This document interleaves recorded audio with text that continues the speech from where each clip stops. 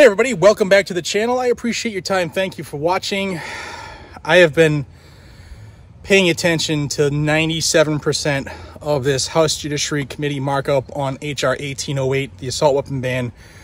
It's been going on since 10 a.m. I have given up far too many hours waiting for the inevitable. So I figured I'd come on, just give you a quick update so that you are in the know, tell you about something comical that happened, and get you back to your evening. So first off, Thomas Massey, Chip Roy, a couple others are doing a hell of a job poking holes in all of the Democrats' propaganda, doing great jobs at it. The other side, you hear the same bullshit, the same sob stories, the same we have to do something, think of the children. You've had a couple of the members of the committee in the House call into question the constitutionality of it based off of the text, history, and tradition, which there was no bans of rifles back then. So other than the mind-numbing amendment after amendment after amendment attempt, and then moving to strike the last word, if you're watching it, you know what I'm talking about. There was one little bit, one little comical part, and that's when David Hogg got kicked out of the room. He got up as the Highland Park mayor was testifying remotely.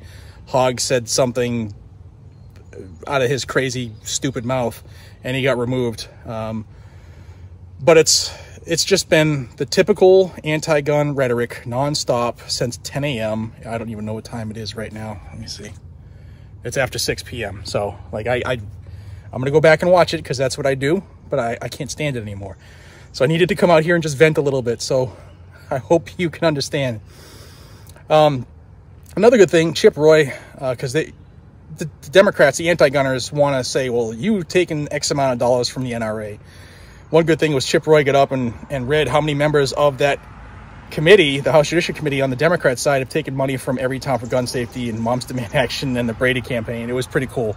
It was one of those good attaboy gotchas. But just know that it will absolutely pass this committee. The House Judiciary Committee is a very strong anti-gun majority there. It's going to go to the floor, and they're hoping to get it done next week. They want it done by the end of the month.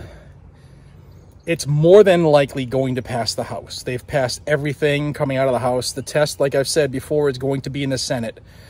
We're still burning up phone lines in the Senate. You guys and gals should be as well. We can stop it in the Senate. We absolutely can stop this bill in the Senate. But when it's time to get activated, I am going to have a video in which I'm going to direct people to a number or two, a couple of different phone numbers, or a couple of different offices. Until that happens, get a hold of your U.S. representative, your U.S. senator. I'll have links down below and in the pinned comment how you can do it. I'll have the phone number as well for the switchboard. Now I'm going to go back and watch this and probably drool a little on myself and rock back and forth in my chair. If you haven't already, please subscribe to the channel. This is why I do this, is to give you guys and gals the information on the Second Amendment, no matter when it happens, good, bad, ugly, or indifferent, no matter where it happens. And I only do it if you guys and gals watch. So help the channel continue to grow by hitting the subscribe button down below. And remember, regardless of whatever propaganda is being regurgitated, be safe and stay vigilant. And always carry your gun to keep you, yourself, your friends, your family, your community safe. That's what it's for. Who cares what the penguin Jerry Nadler thinks? All right. Wish me luck. Take care.